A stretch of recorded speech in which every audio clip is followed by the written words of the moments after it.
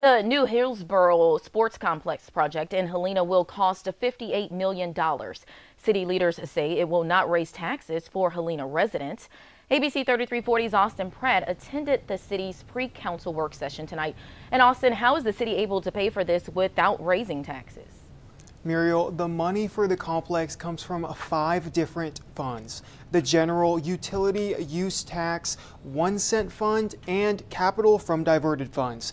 By splitting the costs and building in 1-year phases, city leaders say the cost should not be felt by residents.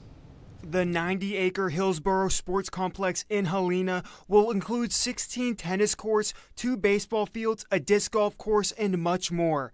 Helena Mayor Brian Puckett says the estimated cost will be $58 million.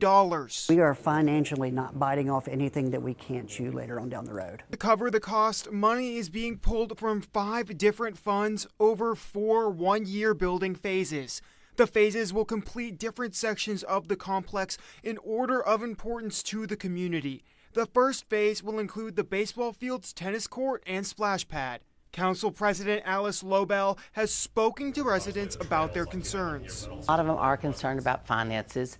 I would say a lot of them are concerned that their taxes may go up. That is not in the plan. The plan aims to divert enough from each fund so that there is not any reduction in city services.